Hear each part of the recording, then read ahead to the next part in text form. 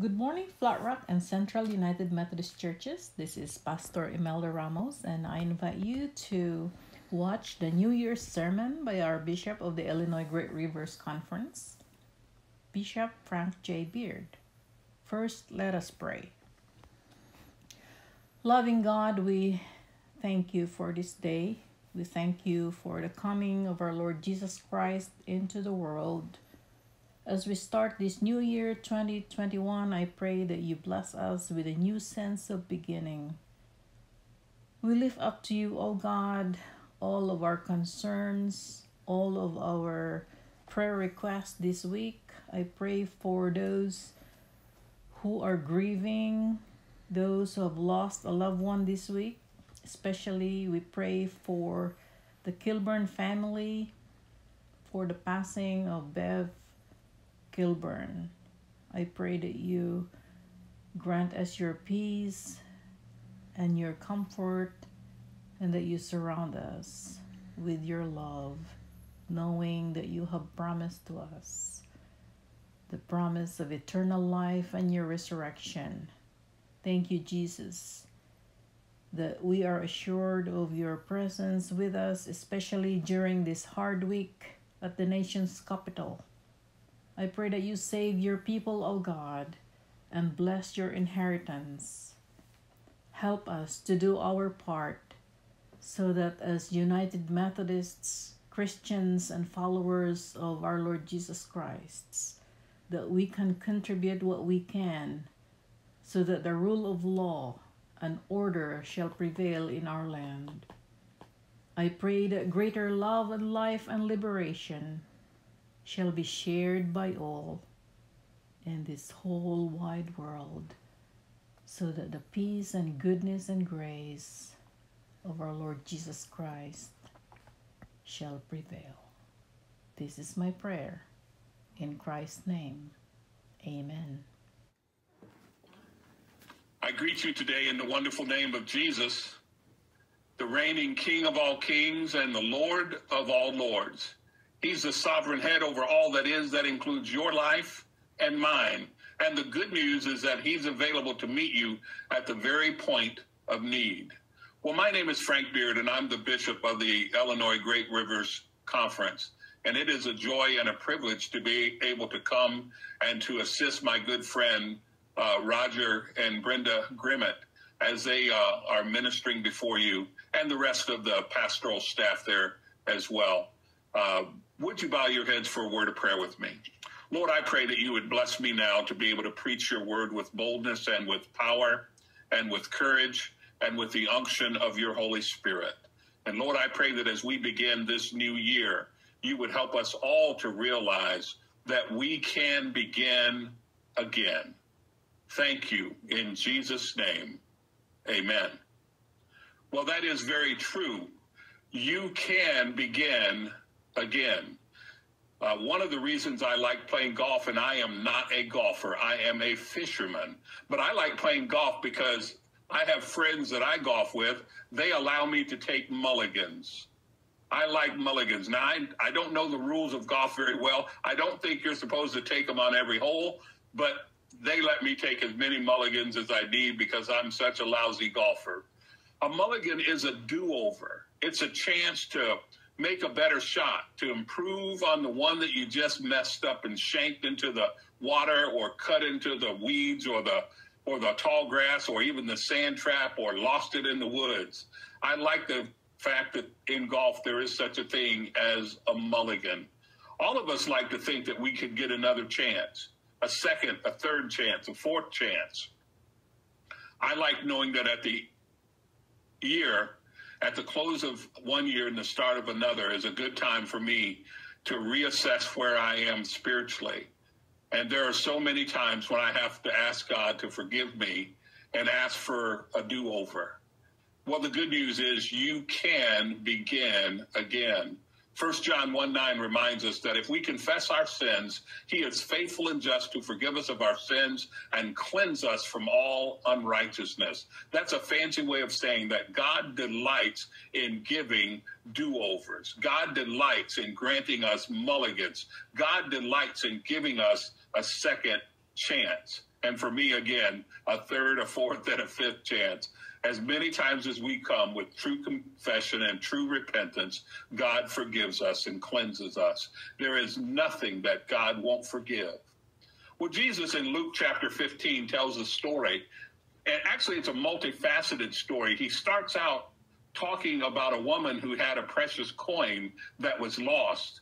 And somehow this lady lost the coin.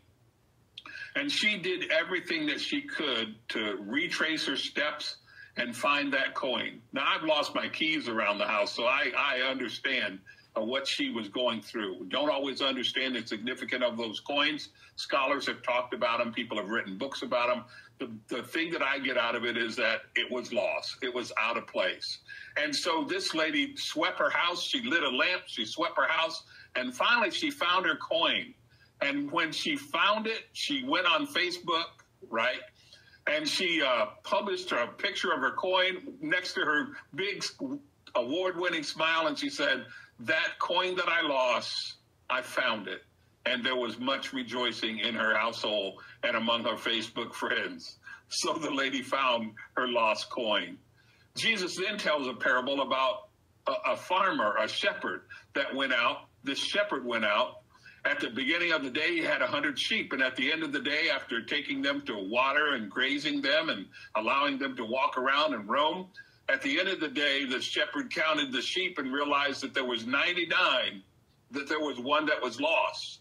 So rather than say, well, that's just the way it goes, you win some, you lose some get wiped out, the good shepherd left the 99 in the pen, retraced his steps throughout the day, and finally he heard a little bleating of the lamb that was lost, and he looked and it was caught in the thickets.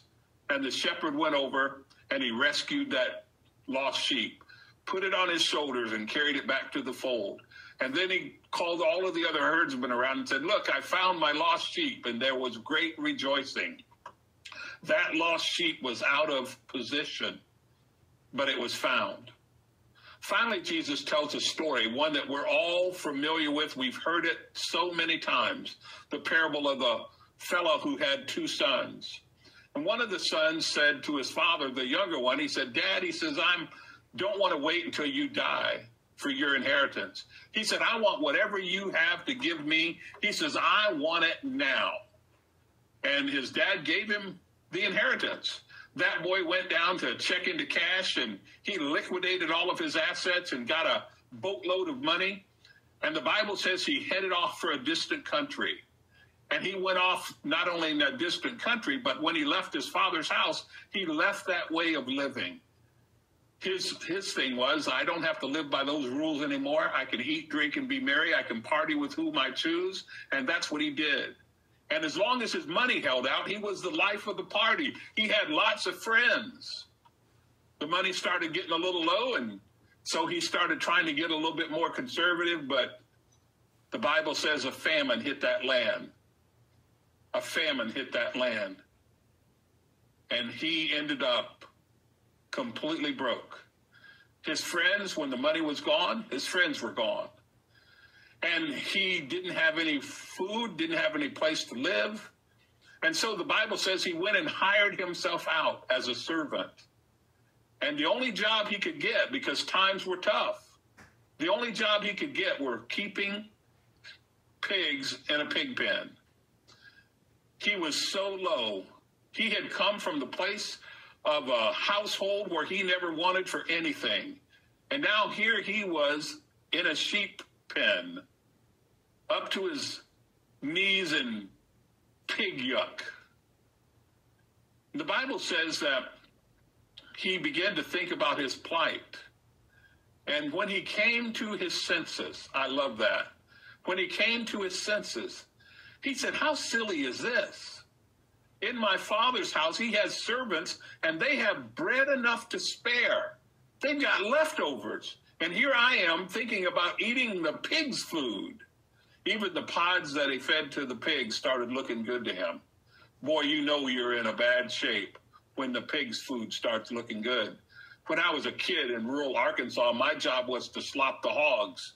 We had an old slop jar, Now, slop jars are two varieties. So the one in the kitchen was for food. And that slop jar would get full of the leftover table scraps. And my job was to take it in the bucket and take it out to the pig trough and to pour it in so the pigs would have food to eat. That food never, ever, ever looked good to me. So I can imagine this boy was really destitute. He was down to his last prayer. And that's what he did. He said, I know what I can do. He says, I can go home. Because in my father's house, there's bread enough to spare. And he said, I've already burned that bridge. I can't go back as a son. Now, that's what he thought. I can't go back as a son, but perhaps I can go back as a servant. And so he says, here's what I'll do. He says, I'll go home. He says, and I'll tell my father, Father, I've sinned against you, and I've sinned against God. He says, I'm no longer worthy to be called your son, but if you'll make me one of your hired hands, if you'll give me a job, I'll work as hard, I'll be as diligent as humanly possible. I just need a job. And I know I burned the bridge and can no longer be your son, but I'll be the best servant you ever had. I need a do-over. I need a do-over. Now, I love what it says next in Luke chapter 15 in this story of what we call the prodigal son. We use the word prodigal, which means extravagant. We think it means lost, but it actually means extravagant. This boy was extravagant in his request that he made to the father. He was extravagant in his living, and he's even extravagant in his plan to go back home. This boy said, I'm gonna get home. Now, I love what it says. Get this, if you don't get anything else out of the message.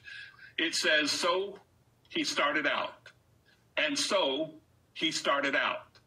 You say, well, that doesn't seem like a whole lot. Oh, yeah, it is. Because a whole lot of us want to go places. A whole lot of us want to change things. A whole lot of us want to do better, but we never get started. You can't change until you actually get started.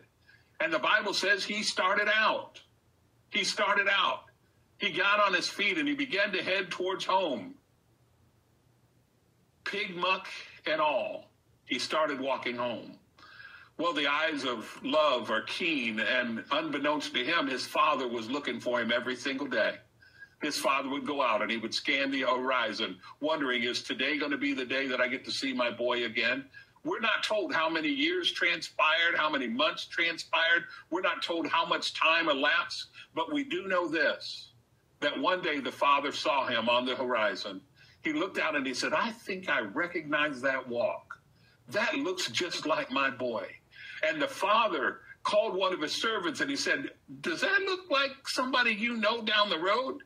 Servant said, I don't know. I'm not so sure who it is, but the father's eyes are keen.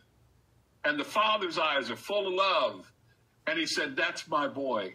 And the father started heading in that direction.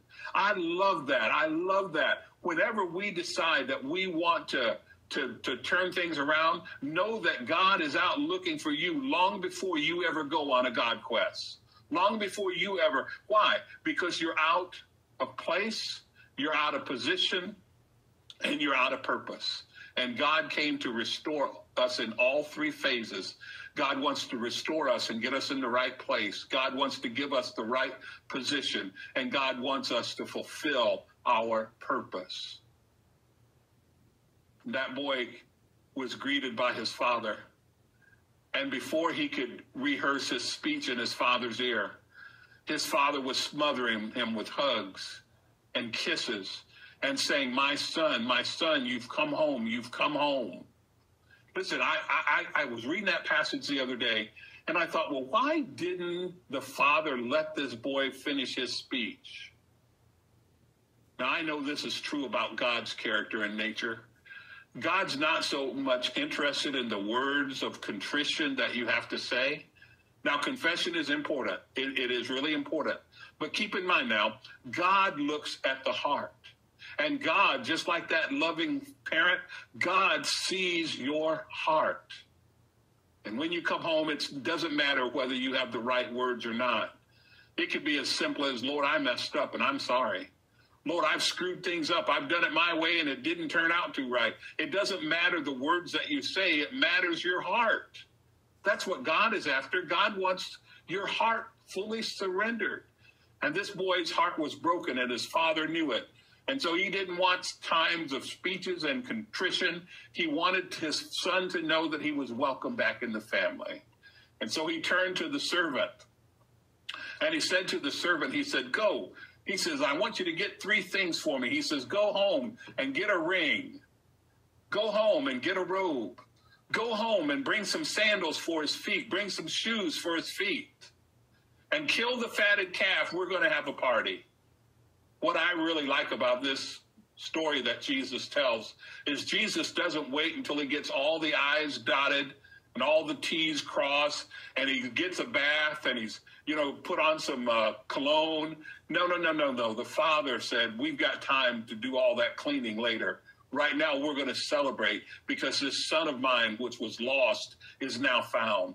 He has been restored to his place. He's being restored to his position, and he's going to find out his purpose in Christ Jesus. That's the way it happens for us. That's how it happens. You can begin again. Let me deal with these 3 items, and then we'll close with a word of prayer. He took that ring. A ring was like a charge card. It could be used in the marketplace. And in the economy of the day, his father was saying, my trust in you is restored. I trust you. I trust you. He took the robe and he put it on. That was a family robe. And that meant that you belong. You belong. You are a part of this family. You don't have to be a servant. You're a part of the family. You're a part of this family. And he gave him a robe. And then he took shoes. I love this. I love this. In the ancient custom, only free people had shoes. The servants didn't have shoes. Now, you could get to a place where you could buy your freedom, but the servants didn't have shoes. I love the old spiritual that came out of a part of my history. It says, you got shoes, and I got shoes, and all God's children got shoes. And when we get to heaven, we're going to put on our shoes. Don't you love that? The shoes being you're a part of the family of God, and you belong. So as you begin this new year, know that you can begin again. Whether you're lost, whether you're out of place, whether you're out of position, whether you're lost, wondering what your purpose in life is. When you come to the Father, when you say, Lord, I'm coming home. I'm done with the past. I need a mulligan. I need a do-over. I need a do-over. Well, let me tell you one more thing, and then I'm done. You all know, you've heard me say this before, that my favorite cartoon is a cartoon picture of Dennis the Menace. Dennis the Menace is getting ready for bed. He's got his cowboy hat on. He's got his 10-star pin to his pajamas. He's got his trusty 6-shooter strapped around his waist. But he's kneeling beside his bed. And the caption over his head simply reads, I'm here to turn myself in. I'm here to turn myself in. Isn't that the good way to start this new year?